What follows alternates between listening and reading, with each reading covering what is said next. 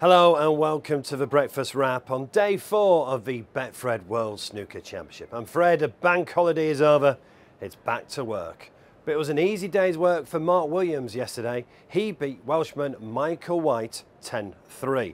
He plays another Welshman, but this time it's a close friend. In fact, he says he's like a member of the family. It's Jackson Page. I'm looking forward to it. It was going to be different, you know. Like I said earlier, it's not really a friend. It's more like having my fourth son, you know, because we spend a lot of time together. He's at my house, you know, cards, whatever, bingo, golf, badminton. We've done everything, temping bowling, you name it, you know. So it's going to be difficult, and I don't like losing. I don't want to lose to anybody, but if I am going to lose and I do get beat, and I could pick who to beat me, it would be him, no question. So it's like playing a member of the family?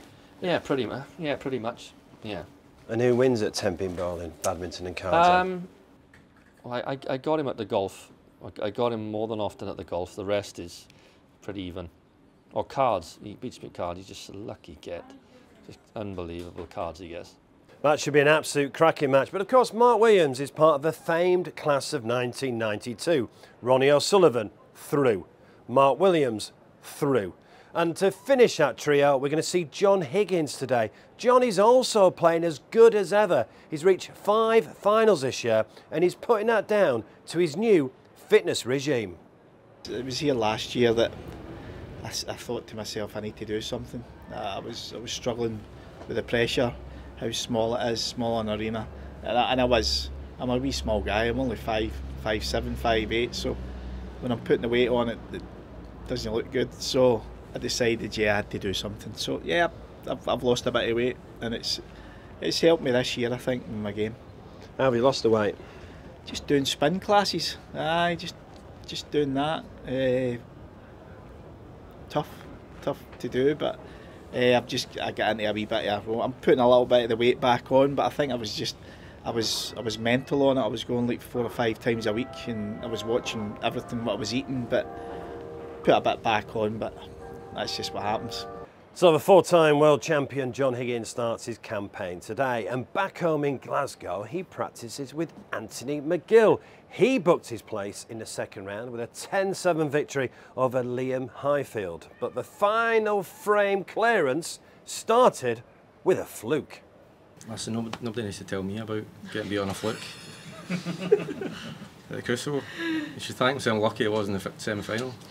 No, huge slice of luck. And no, I needed it to. Well, maybe I needed it, because if I went 9-8, I'm going to pull us off and all that. And he was definitely the better player today, no doubt about it. So kind of got lucky.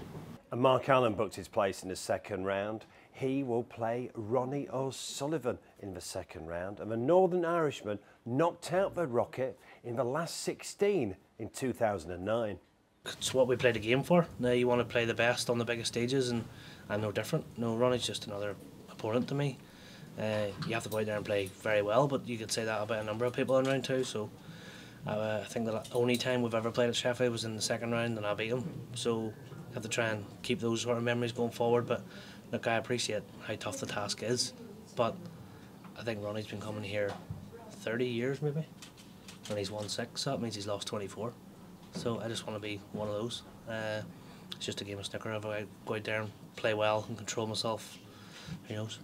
Don't know if you've seen any of his match or the way he's been looking, but he seems very relaxed this year. Does that make him more dangerous, do you think? Who knows? Who knows? A day in the life of Ronnie O'Sullivan, I'm not sure I'd want to be in it. Look, Ronnie's Ronnie. He'll always bring a lot of off-table stuff with him, but that's part and parcel of what he brings to the sport and how big a draw he has become. It's not just a genius on the table, some of the stuff he does off the table, it gets people talking, so I think he's probably the only one in our game that can create the column inches off the table like Ronnie does. But he looks in a good place so far, but we all know that it can turn very quickly with Ronnie, so it's up to me to go out there on Friday, Saturday and try my best to play well and get under his skin a little bit and see if that changes. So behind me is the TV compound. These are the boys and girls that work so hard to bring the pictures to you around the world. Are you ready for today's stats of the day? By winning his first round match, Ronnie O'Sullivan took his Crucible earnings to over £3 million.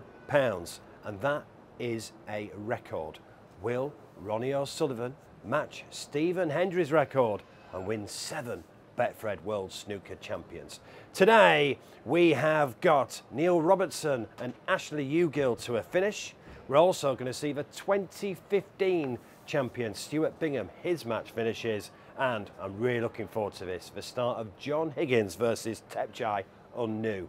It's only day 4 of the Betfred World Snooker Championship and it's already absolutely superb. Enjoy the action.